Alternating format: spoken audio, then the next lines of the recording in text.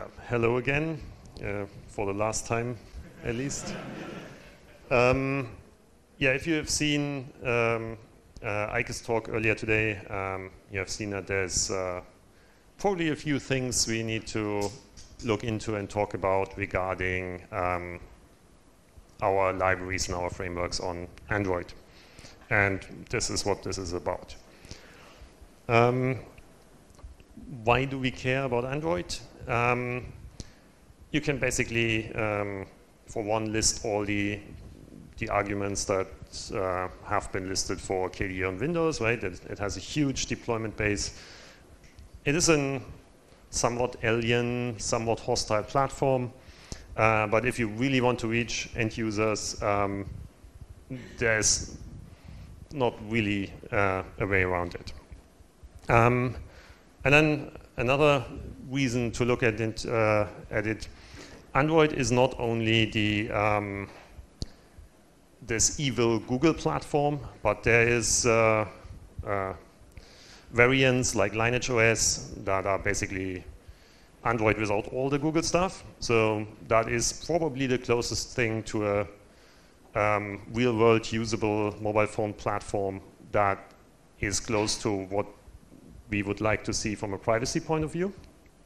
And then, of course, longer term, looking towards Plasma Mobile, it's a nice proving ground that exists today in which we can do application development and test our frameworks for mobile readiness before we actually have, I mean, some of us do, but not all of us have actual working Plasma Mobile phones.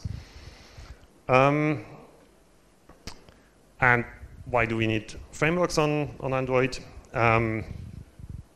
Well, we have stuff like Kirigami, as you saw earlier today from Eike. That's a great tool to actually build touch-friendly mobile interfaces. And another reason is the platform abstraction APIs in Qt don't cover everything we need. One prominent example is notifications. You don't really want to have platform-specific code for that in your application, right? That's why you use the frameworks for.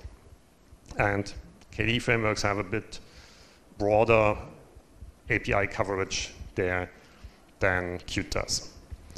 And then thirdly, we have a lot of existing application code. And it is much easier to reuse that and bring it to mobile if we can use the same frameworks.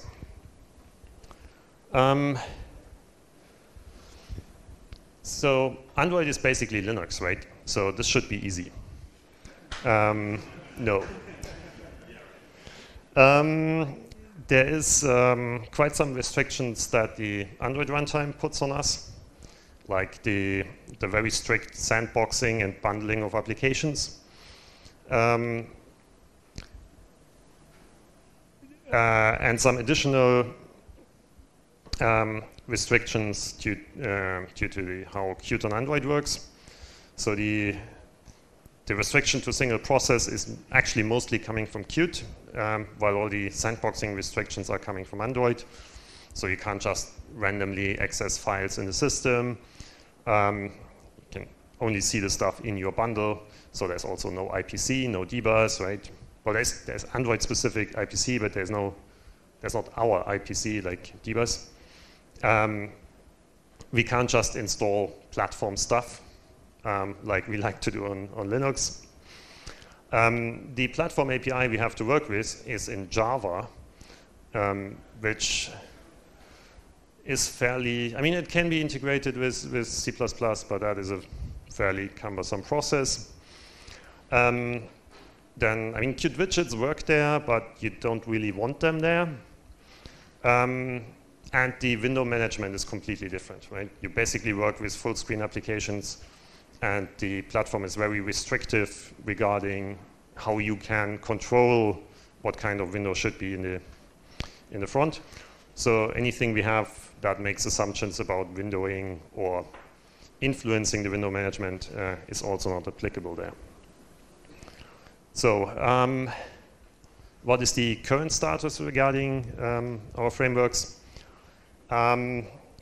So many of the functional tier 1 frameworks that don't really rely on platform-specific stuff, they just work. So that's stuff like K-archive, config, holidays, translations, codecs, that kind of stuff, right? And then we have some that actually have platform-specific code or platform-specific adaptions, like Kirigami, that integrates with the system back button and that kind of stuff, or K-notification, which has an actual Android notification backend. So those are basically good to go. Then we have some that would make sense because the feature is applicable to Android devices, but where we are either missing a backend implementation for that platform, or where the current structure of that module pulls in dependencies that don't exist there, or that pull in architecture that doesn't exist or is not applicable to Android. So the first set here, I specifically added the DNS one for Eike after this morning.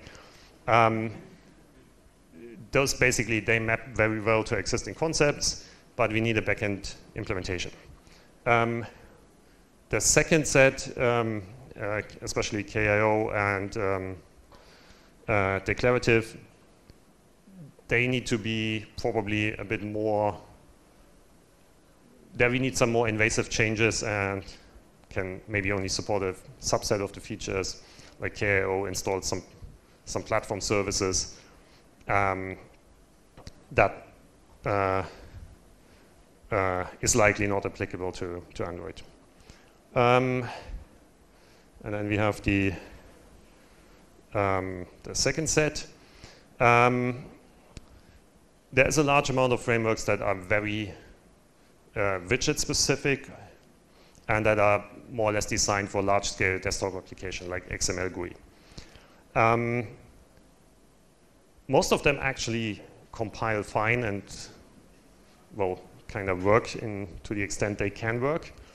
And those are actually useful to have. You don't want to use them for new applications. But if you look, for example, at the port of Ocular to Android, that's still depending on a lot of those frameworks up there.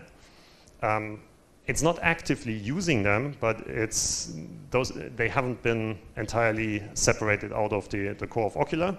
So having them available is enabling Ocular to be on Android already without major refactoring in their code base. So I see those kind of as the porting aids of existing application code to Android.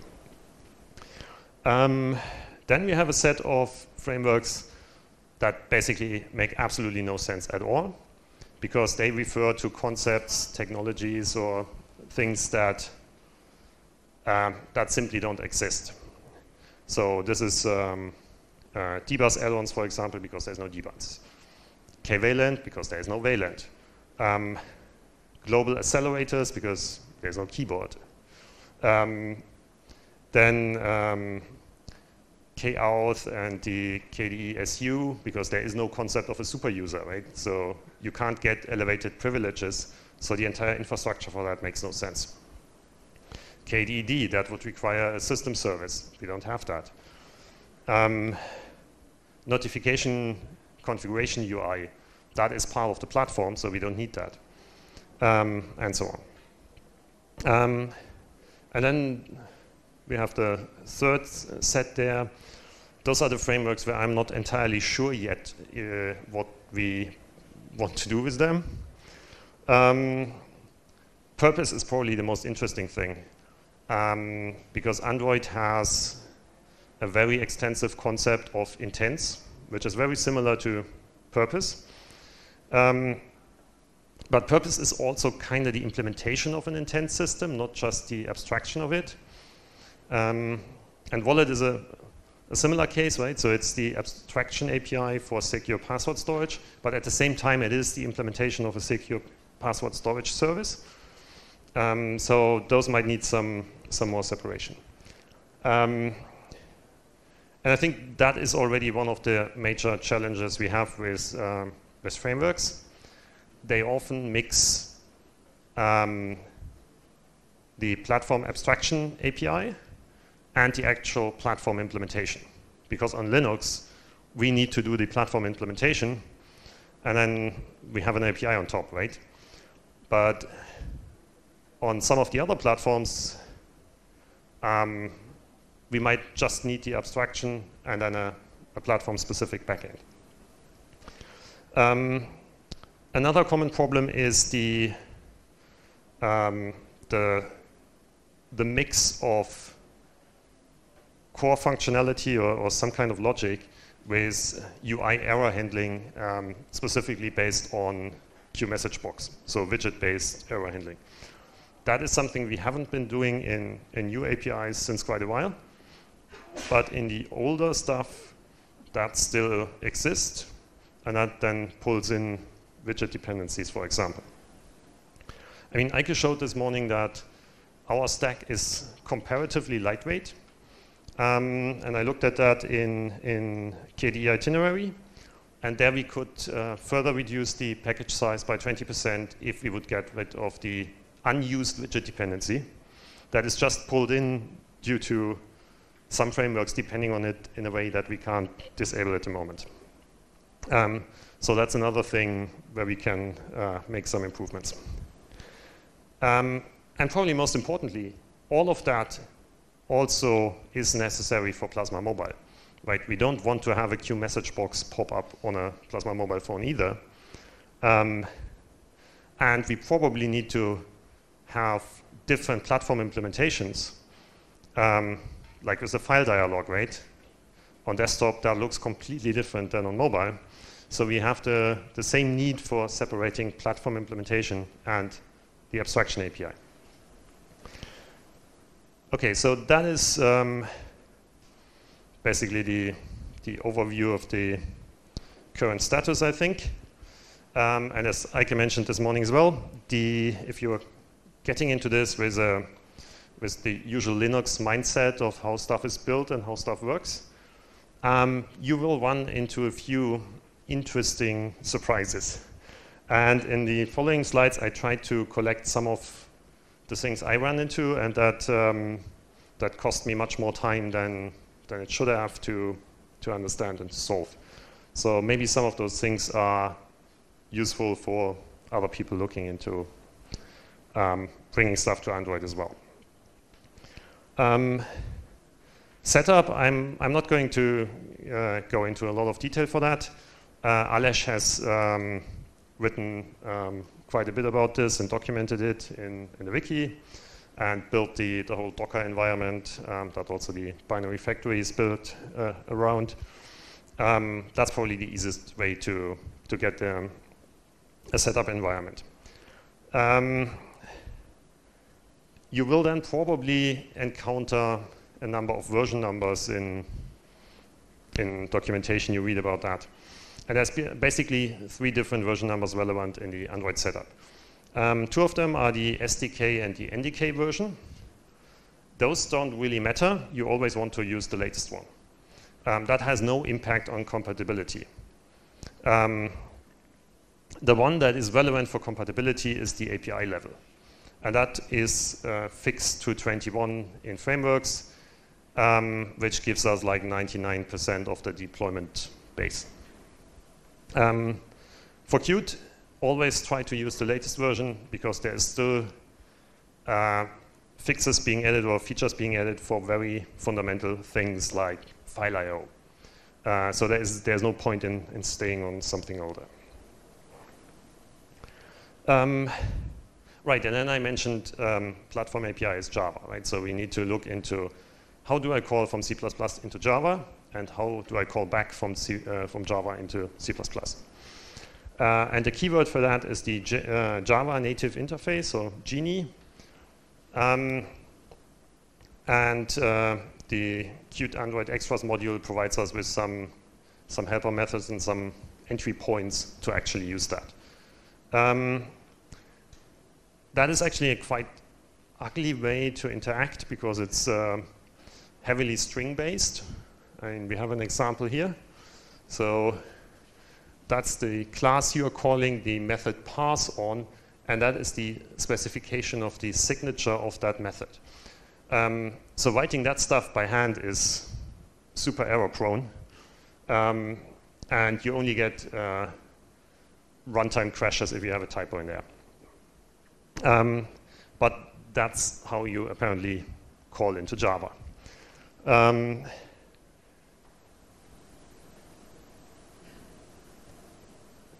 The other way around is even a bit more complicated. On the Java side, you can declare methods as native and then basically have no implementation for them. And for those methods to work, you register on the C++ side the method that should be called when the Java side calls into that native method. And that, again, is based on the same weird Genie signatures that you have to do in a specify strings and then register your function pointer and unpack the arguments in there. In general, that is probably looking at an example somewhere, copy and pasting it, and trying it a few times until you have fixed all the typos in those strings. I mean, there's some really evil tricks in here, like the namespace separator is a slash, while in the Java code you write, it's a dot. So just because, yeah. My most common mistake is I write a dot there because that's exactly what I just wrote a minute before in Java, but no, you have to do this with a slash here. There is a prototype in KDE itinerary code that replaces all of that with some C++ code that generates the strings at compile time. So that's maybe something to look at the Android BOF if we want to have that globally. But to get started, that is probably the kind of stuff you have to deal with. Yeah, then a bit more higher level, file access, right? Since we are in a sandbox, the only files you can access, like you are used to, are the files that live within your sandbox. So standard path stuff for your personal files, that works. Anything system-wide doesn't. What for example, the file dialog gives you for those files system-wide is content URLs. Starting with Qt 5.13, you can actually open them with qfile. And they are essentially a local file anyway. But due to the isolation, you can't look left and right to them. You can't folder list the parent folder, right? So it's just that one thing that you can access. And while that works with qfile, there is a number of other APIs that deal with files that aren't prepared yet for receiving a URL that should be treated like a local file. Particularly, the method isLocalFile that you usually use to separate between I can open this with qfile or I need to go to a network operation will claim that's not a local file. And then there's higher level things like qsavefile. I think that we fixed that in 5.13.1, but that was choking on that as well, and there's probably more where we'll run into problems with this. So that's something to be aware of. You get those weird URLs and you need to handle that in code dealing with file names. Another concept you will run into, and that would probably fill an entire talk in itself, is the concept of intents. And the closest thing we have to that on Linux desktop is the mechanism to open files, right? On the desktop, we have this system that you configure for this file type. Krita is opening that PNG file, right? And then as an application, I just point to the file and say, please open that for viewing or editing. And intents is basically a more generalized version of that. So you also have an URL pointing to some form of file or object. You have a MIME type, and you have an action open or edit or share, right? So it's a more generalized version of that, slightly simplified, but and that's how you interact with a lot of the platform services, including things like the file dialogues.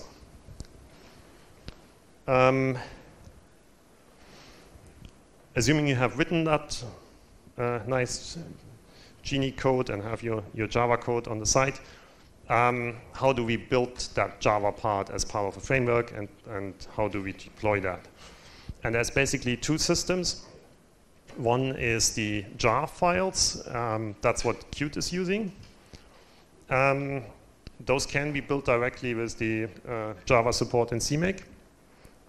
And then there is the Android archive, or whatever that stands for, IAR files. That's what we are using in notifications. Those are a bit more complicated to build because they can only be built with Gradle, which is the Java Android build system. And that has nothing to do with how we are used to build systems. So this is a wrapper for the build system you need to copy in your source code, and it then downloads the actual build system, which then downloads 400 megabytes of stuff, and then maybe builds something. But that's really how it is supposed to be used. So now, when do you pick any of those? The jar thing cannot have any dependencies, and it cannot have any additional APK assets or manifest fragments that you might need to ship with it, like give the thing more permissions or set specific settings that Android needs. So for very simple stuff, like the typical case in Qt, the jar files are enough. Once you have further Java dependencies, etc., then we need the Android archives. Fortunately, you don't have to deal with all this bizarre build system stuff. We have a CMake wrapper currently living in the notification repository that actually finds the Gradle stuff in Qt, copies that over in your build directory, so you don't have to check that in, and then runs that, and you have to hope that the download servers are available, and then it can actually build something. Because in terms of dependencies, one thing you might need is the Android compatibility library so that you can support a larger set of Android APIs. Assuming we actually have that built, the next step is deployment. And the keyword for that is the Android deploy Qt tool. That's what generates the APK in the end. And that needs to collect everything that you need for your application. And it actually has quite some heuristics and logic in there to determine that. So it looks at library dependencies, basically walking the ELF dependency tree and copy all of that in. It looks at QML imports and imports all the QML modules you're using. For non-code assets and QML files for your application, you have to take care of that yourself. So the easiest way to do that is put that in a QRC file, and then deployment is easy. If you're working on libraries and you have Java dependencies or other unusual stuff that needs to be included, there are the Android dependency XML files that you can put next to the library, and that is evaluated by Android deploy Qt. Undocumented format, so copy and paste from some example in Qt. And that, for example, allows you to specify my library needs those plugins. And yes, I know we are not supposed to use plugins. And then those get added as well, depending on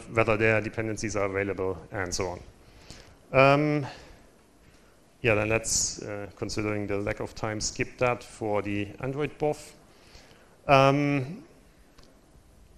Yeah, so as we saw in Eike's talk, and there is quite some stuff we have to build good and useful Android apps, but there is still a lot of work to do, to be done to complete the full coverage of all our frameworks, and then to bring more applications to Android.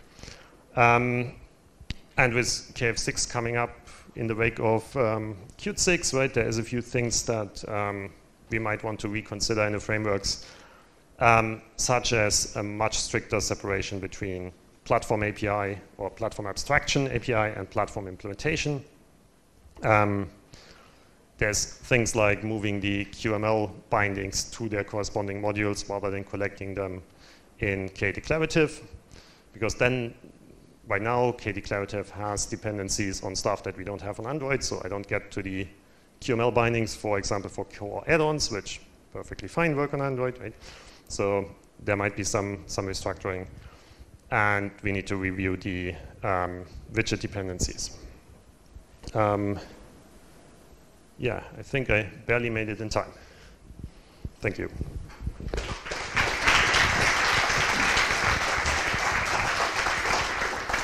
All right, but we do have time for a couple of questions about Android, Gradle, plugins, Kdeclarative.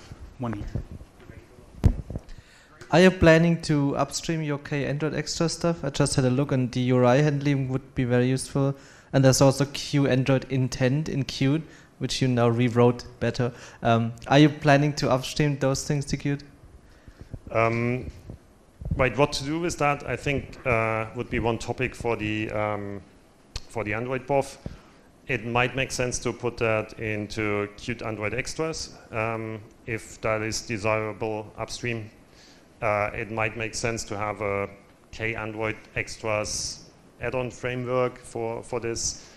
The stuff that's in there might not make sense at all, right? So that this was some experimentation to get rid of the this heavy string-based, super error-prone Genie thing with something that at least has some basic compile time checking.